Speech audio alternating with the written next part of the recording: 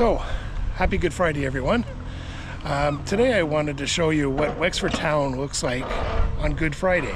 I want to compare it to what it used to be, because from 1927 to 2018 you couldn't buy alcohol, and all the pubs were shut, all the restaurants, all the shopping markets could not sell any alcohol. So Thursday nights was a mad panic. Everyone would go fill up trolleys and they would go around panicking for not having the ability to go get some alcohol on Friday. So I wanted to walk around Wexford town today, just a quick show, see what it's like. Has it changed since 6 years of everything being opened up again? We're gonna walk around, maybe see that they're opened up, maybe go for a sneaky pint on a Good Friday day now that we're allowed to. See what's changed and how it's improved, or has it improved the situation. Tell you a few stories about, some what publicans have told me and what people have told me over the years on how it's changed. And we'll just, just a nice glance. I stand outside here in front of Rose Street Church, which is one of the twin chapels. There's another one, which is Bride Street, which is just down the road. It's basically a replica of Rose Street. So at the time, the town was divided into two, and they didn't want to share the money into having a cathedral, so they decided to build two exact replicas, one serving the southern part of the town and the other one the north. So what we're going to do is we're going to walk around, see what it's like, see if there's crack around, because I remember when I first came here on Fridays, everything would be dead. Like, the towns would be dead, a lot of the shops would be shut. The only time that you would see a change, we'll actually probably pop in and maybe show you what the Talbot was, because I know a lot of people would actually stay in a hotel for Good Friday, so that they, as a resident in the hotel, that was the only exception that you were allowed to have drink. So people would actually make it a holiday where their friends and that would book a room in a hotel so that they can go into the pub in the hotel and have a drink. Now, of course, you don't have to do that. Everything's opened up. We'll see how many of pubs actually stay open. I know I walked by Jim McGee's and I seen the doors opened on that. So that's open. So I'm gonna stop it now. We'll start off at the beginning of the town. We'll go to around Redmond Square where Dunn's is, and we'll take a walk to the south of the town, and we'll see what it looks like. So Dunn's stores is wide open. The people are able to come in and get their alcohol. So first one is, Dunn's is like a normal day. Everything's out, business is out. Operator, operators, please contact checkout, please. Operator. Everyone's just doing their shopping, as you see. So it's a normal Friday. Taxi ranks here. People are waiting. I wonder if it would be busier or quieter, because I know it used to be fairly quiet on a Friday, and people would be out at house parties, so they'd be busy enough in the later hours trying to traffic around, but all the pubs and that would be shut. So for Dunn's, it's a normal day. Now we'll just walk around the main town. Now while we're doing this, I thought it would be a good time to talk about what's going on. I am going to be going to Azerbaijan in less than 2 weeks. I'm probably going to be doing something between now and then, with the exception of this video. This vlog will be going up on Saturday week tomorrow.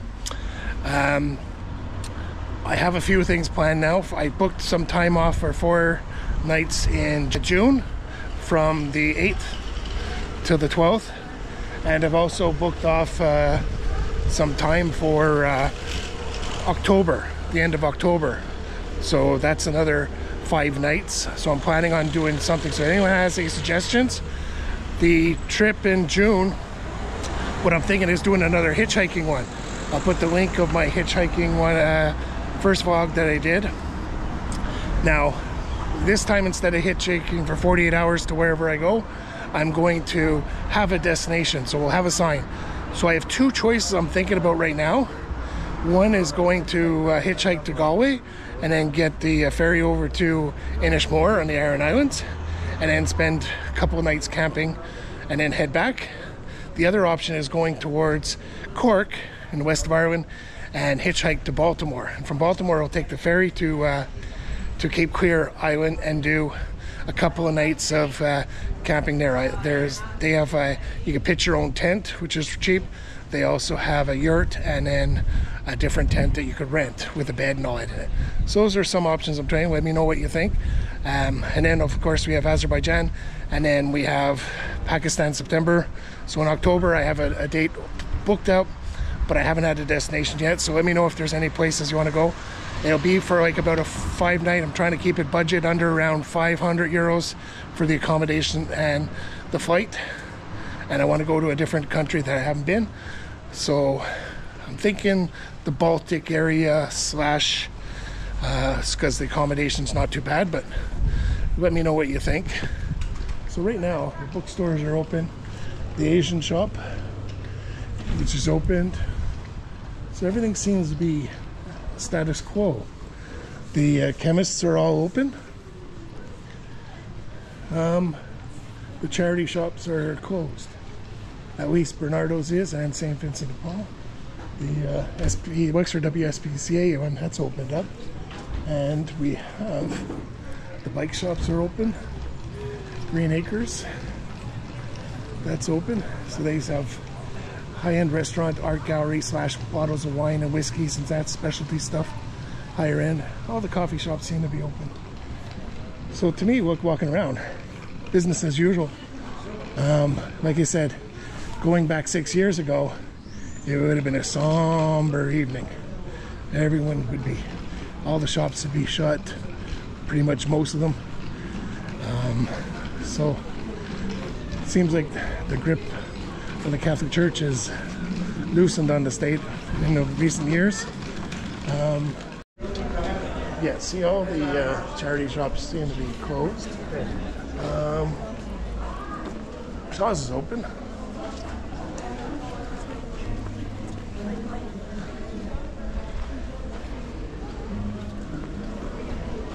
On the Barrett.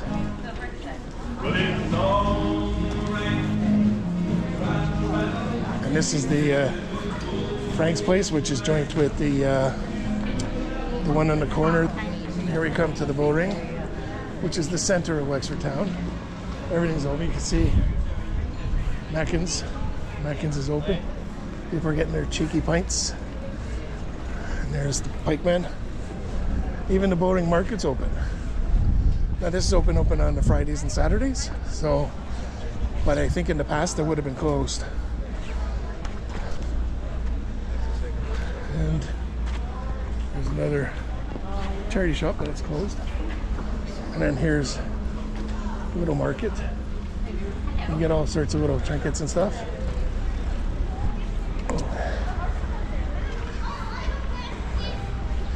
And keep waking our way down south of town. W.R. Hamilton and Sons, open for business. So I don't know, other than a few charity shops, everything seems to be running like normal in Wexford town on Good Friday. So now it's a destination that you can come over on the weekend.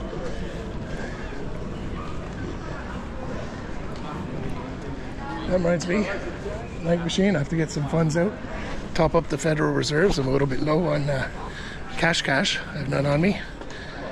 So we'll go and stop and get some. Vodafone shop, the bookstores are all opened.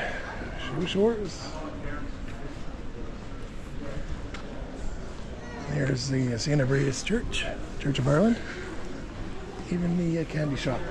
I wonder if they have any of the candy that Emily likes. Let's take a look and see.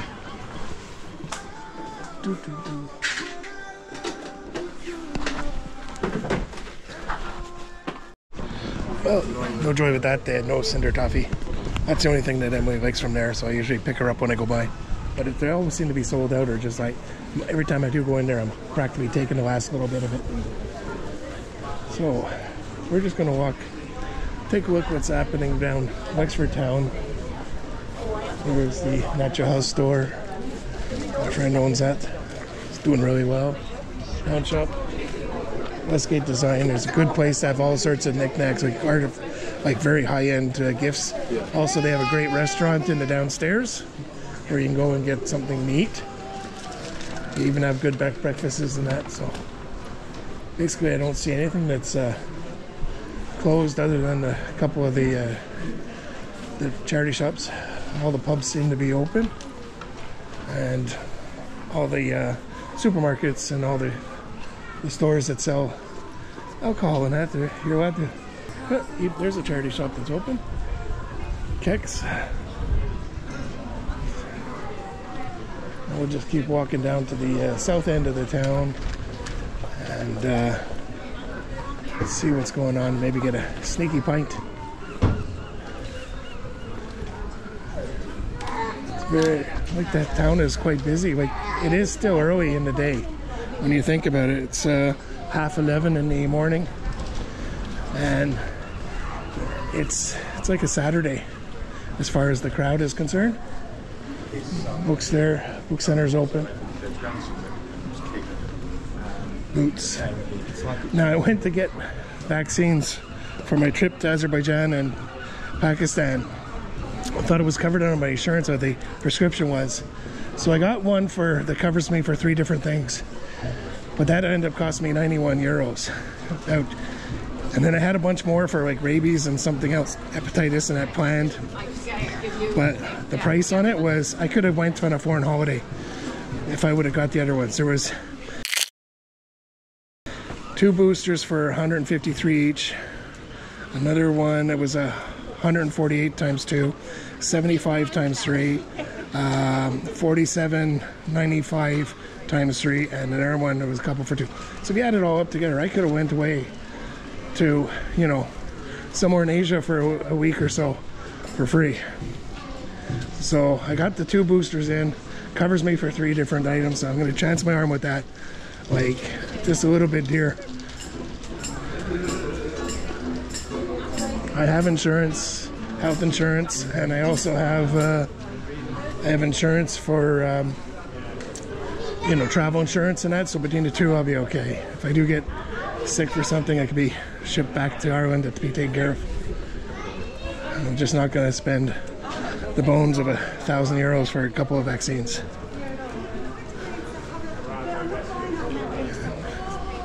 Yeah, I don't see anything that's not open. Just pass for traveling place. There's a vape shop. Don't see the point of those. I know they're supposedly better than cigarettes, but hasn't really been proven.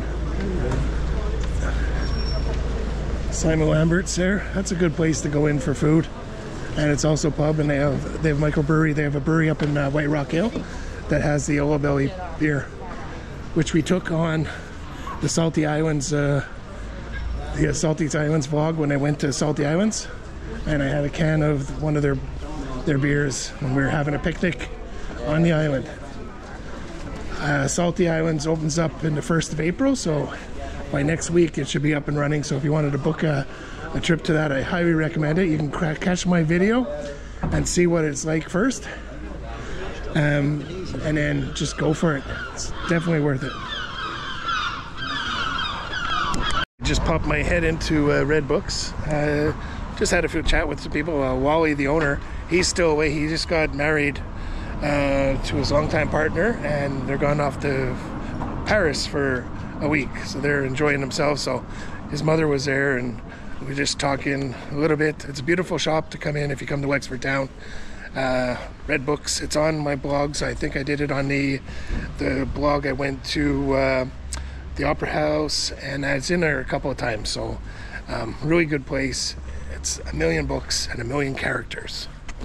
So now we'll just keep walking down to the bottom of the South Main Street. As we're walking down to the southern part, this is the more quieter part of the town. I was speaking to 2 guys, you know, and telling them what I was doing, and they reminded me.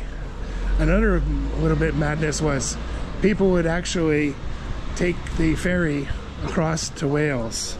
So you take the ferry across to Wales and then return back in order to drink on Good Friday. That was another insanity that people would do that they normally wouldn't do.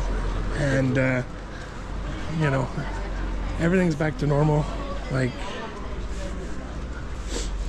everyone's getting ready for the Flaccio coming in August. She is a funny nut now. And the only thing I've noticed is that, there's not a bad thing, the bookies are shut. So you see all the bookies, Paddy Powers and that, so they're shut down for the Good Friday. So, and this barber is shut. Oh no, it's still open. Even the barbers are open. The main street, all the little shops. Yeah, here's another barber. So like I said, not much is closed at all. Here we come into the carry-out. This would have been shut. And then the pubs. We'll walk to the end of the street. And then we'll take a look at the time. Maybe we'll... Here's a nice little rolling bean cafe. Get a good breakfast there. This morning I had some French toast with my grandson. Haven't had French toast in a while, so we were out of bananas. He's a mad one for bananas. Here's Boyle Sports. They're shut too. Yeah, he loves bananas, so wasn't able to give him bananas, so he said, try the old French toast, and he loved it with some good old maple syrup that was brought to me from my subscribers from Canada when they came and visited us. Here's O'Toole's Antique Shop. So we were here, part of the 4 antique shops in Wexford area. I'll put the vlog up here. You can watch that if you want. And here's the end of the main street. So there's Michael Kelly's on the corner. You walk up a bit on the right hand side, you'll have the Pike, which I did the vlog on the Pike. And then you keep on walking up Barrack Street and Kevin Barry Street, and that gets you up to Billy Kelly's. So I'm going to stop it for now until I find a place to have a sneaky little pint of Guinness, and then we'll call it a day. And let me know if you have any suggestions on places to go in October. Okay, one interesting story from the Good Friday lore, and just outside of the old Johnny Gaynor's, William Gaynor's and Sons, which is now Casey's. I did a vlog on that, so I'll put the link up on top if you want to go see what the Casey's looks like nowadays. I remember Johnny telling me about, you know, the madness that leads up to Good Friday. One of his patrons that would go to the pub maybe once or twice a week went up to him on a Thursday, and he says, any chance of getting a drink tomorrow on Friday, Johnny? You know, says to him. And Johnny looked at him and he said to him, yeah, but you never come here for a Friday. You know, he would never even go for the pub for a Friday. It's just the fact they are told that they couldn't have a drink in a pub. It would drive them a little bit insane. So, and that just goes to show you, like, I remember seeing the trolleys get filled with liquor on the Thursday, like a mad dash. There was a lot of house parties, and everything shuts down for, you know, the Good Friday. And I think they made common sense on that, because it was a bit crazy, the lead up to it. Like I said, if you're gonna have a drink, you're gonna have a drink. So it should be up to the patrons and the owners of the pubs, and if they should sell it, and if you drink it, you know. So I don't know. I think that's an interesting story, like how the mindset changed. Like, so now since 2018, so from 1927 to 2018, there was a dry state, and then since then everything's changed. Okay, so just about finishing off the Main Street vlog and the change of it. So now what I'm going to do, I'm going to pop my head into Bugard Oils here, and we'll get a sneaky pint on a Good Friday, which would normally have been not allowed, but we'll do it today. Okay, so here's the pint of Guinness. See, you can't get From Bugard Oils. Enjoy and happy Good Friday, everyone. you can't get Is he driving, is he? when we went to a big cheer, yeah, so we're glad. So long, it's 3 hours. You've read a few passes. Me and Joy. Good point. Hope you enjoyed this vlog. Comment on where you want me to go in June and in October. And there's still places in Ireland I have to go see.